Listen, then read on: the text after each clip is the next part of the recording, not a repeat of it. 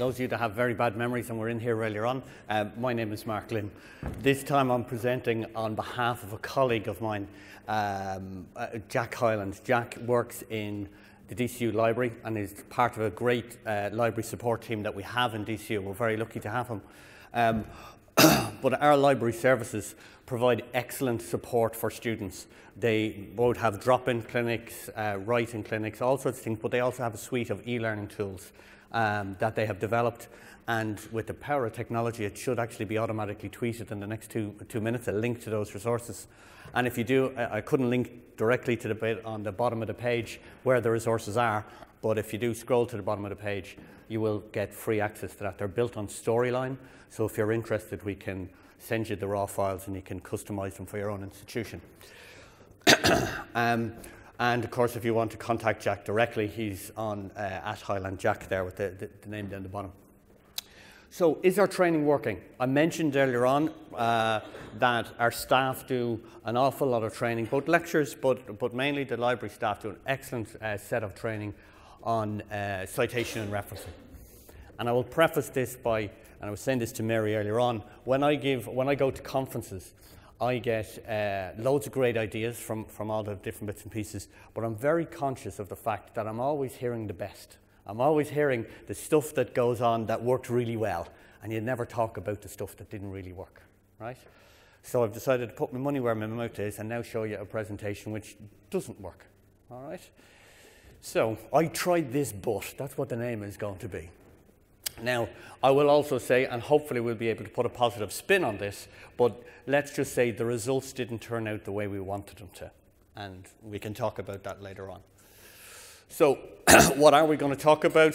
I'll give you a brief background to what we did, how we used Moodle to do what we did, and the analysis that we've got. So this is, I'm very conscious of the fact I'm keeping from you guys from coffee, and it's the last session of the day, or close to the last session of the day, so I'll cut out all the James Bond references and move straight into the topic, right? Try to get there as much as possible.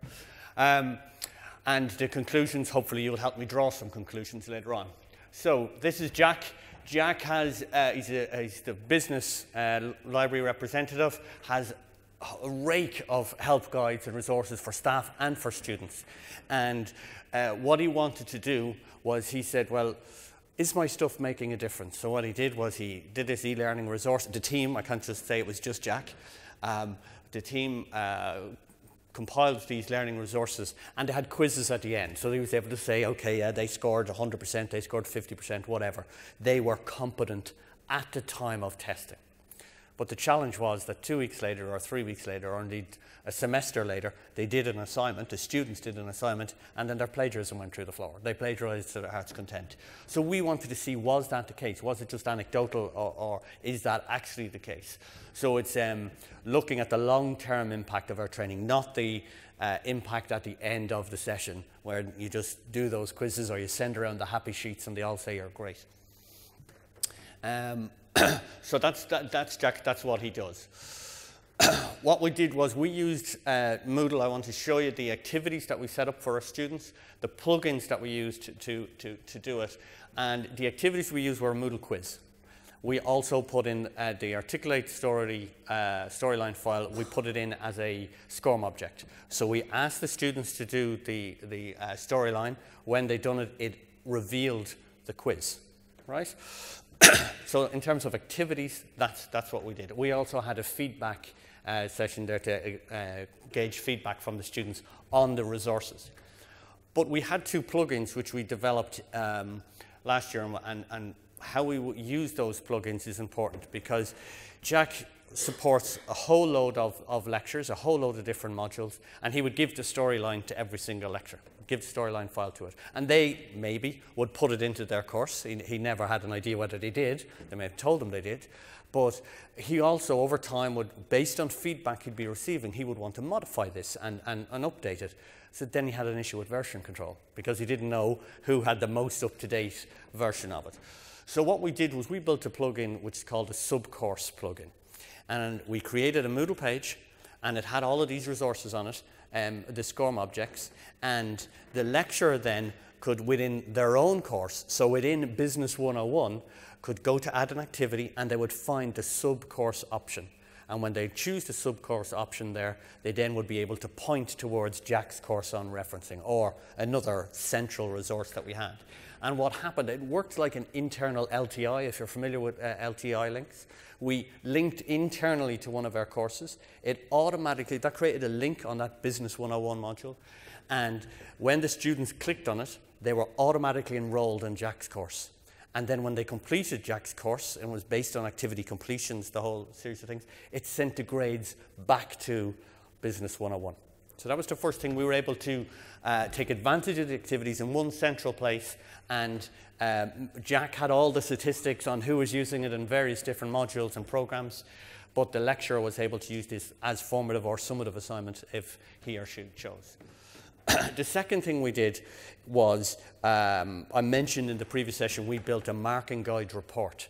And the marking guide report takes each of the criteria that you have, criteria 1, criteria 2, criteria 3, and displays an Excel spreadsheet or an online spreadsheet, which you can download in Excel, but an online sheet in Moodle that will provide the list of all the students' names down the side, and then the criteria across the top. And it gives you a breakdown of what they've scored in each criteria. So that allowed us, we went then to a lecturer and we said, can you put in the marking guide for your assignment? When you're submitting the essay, or when the students are submitting an essay, put in the marking guide and use that, and one of your criteria, please let it be for citation and referencing. So then it's not that we wanted the mark for the assignment, we wanted the mark just for citation and referencing. So we used the sub-course plugin and the marking guide report to analyze specifically what we were at. And as I say, that's as simple as the course looked at. Let's cite quiz, and actually I didn't take a capture of the feedback bit, but that's as simple as the course was. And the plugins that I mentioned, because they generate the reports, we were able to pull out that data and map it then to the student scores in Jack's course. So this is where the bad news comes, right? So the bad news was we compared the students, and just to show the grades, the grades they got in the library test, so those that scored 100 out of 100 in Jack's test, those that scored somewhere between 75 and 99, somewhere between 50 and 74, and indeed somewhere between 0 and 49. We just broke down the figures like that. And then we gave them, so this was Jack's test, and then these are the results that how many of them in the post test, so in the lecture's assignment, right? How many of them scored well in, or not well as the case may be, for the plagiarism score. And the difficulty we got, and if we ignore this table just for a second and just move straight up to the comparison chart, you will actually see we got a spread of marks. We got a spread of marks. Those that scored 100, so they got full marks available for the plagiarism bit in their essay. The scores in Jack's test ranged from 37 right up to 100. Those that didn't even do the test, didn't even do Jack's test, scored a range of, still scored highly on some of the tests. And indeed, if we look at the bottom side, those that scored 0, so they actually bombed when it came to the essay and scored very low for plagiarism in the essay, still managed to score 100 in Jack's test. So it's totally, totally disheartening. But what we're doing now is we need to look at that data, and I firmly believe, I go back to one of my opening statements, the stuff that library staff do in our team is absolutely brilliant. But I think we need to revisit our approach to the way we go about it. I think we need to revisit the way we evaluate it. And what we're going to do, one of the issues that we came across was in the marking guides, the person had the option of scoring 0 for plagiarism, 1 for plagiarism, or 2 for plagiarism. So if they were properly cited stuff and properly indexed stuff, they got a 2. And if they only did it halfway, they got a 1. If they didn't do it at all, they got a 0. The problem that we have with that is then that boxed our results quite close together, and it was quite hard to accurately analyze the figures. And of course, we didn't have a before and after. It would have been really nice if we had them submit the assignment before they'd done the library training. But then again, we'd end up with pedagogical issues with that, where you're saying like, oh, well, we're not going to help you, and then we're going to punish you for it, and then we're going to help you. So we need to rethink the way we do these things. And also what we want to be able to do is not just one module. We want to be able to see, are they doing it properly in all the modules across the program? So actually get every lecture to have a criteria in their marking guide for citation and referencing. We're doing the same, just this particular presentation is on citation and referencing. We're doing the same for group work. We're doing the same for communication, where we're planting them across in the marking guides for it. So we can get a picture of the graduates that we have on our course and whether they're scoring well or indeed not so well in all of those different things. But that's it. We tried it, but it didn't work. We tried it, but it didn't give us the results we wanted. I don't doubt for a second the value of Jack's work and all the stuff he does with his team, but our analysis, or the way we thought we would actually determine the impact, I don't think we worked. Okay, so thank you.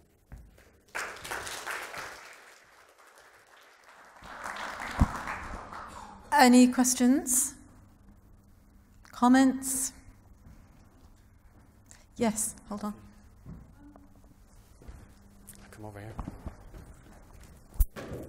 Oh. Hi, thanks for that. I wondered if we could go back and look again at the slide with the marks on it. Yeah. And if you can help me interpret my figures, that would be great. Yeah. So I was a bit confused. You said that they either got 0, 1 or 2 for their referencing. Yes, so they scored... How does that work out on the chart? So they either scored 0, 50% or 100. Right. Sorry, that was the percentage side. So the people who scored 100% did the best on referencing? Well, the people that scored 100% on the... people who scored 100% in the essay for plagiarism, their marks in Jack's test ranged from... I don't have a pointer. Do we have a pointer so I can call up? Anybody have it? Is that it? No, that's just a clicker. If I can draw your attention just to the top line of the graphs there. So the people that scored 100% full marks in the essay for plagiarism, they did it, or for citation, they did it right. But in Jack's test, they scored from 37 the entire way across to 100. Does that make sense? People. There's 49. Yeah. Okay. Yeah. I get what you're saying. So these are the people that did very well in the lecturer's assignment and cited properly. But one of them, right, ended up, even though they did really well in the assignment, they only got 40% in Jack's test. And this person got 45 in Jack's test. And this person got 55. This person in Jack's test got 100% in Jack's test, but got no marks in the main assignment. Yeah, I get it. Yeah. Not even a quantum of solace. Oh, thank you. Are they there counting them? No. Can I add mine together? Because I don't know.